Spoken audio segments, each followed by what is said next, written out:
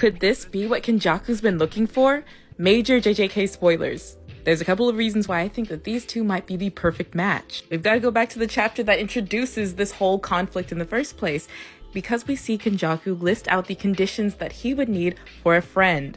They mustn't bore him, and they must be his equal. All this talk about loneliness, friendship, and equality, shouldn't that remind us of something very specific?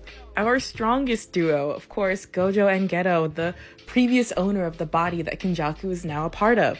But it goes deeper. Let's look back at Kenjaku's overall plan. Of course, we've joked about how he wants to just have a good time and see something crazy happen, but also he wants something that he can't control. He wants the chaos that's flickering in the darkness. Not only is Takaba chaotic, but he's also powerful. Powerful enough to even oppose Gojo. And just like Kenjaku seems to be dealing with loneliness, we see that Takaba has dealt with this as well. He wanted someone who could be his partner, who could stand next to him and do duo comedy together. And two comedians, who does that remind us of?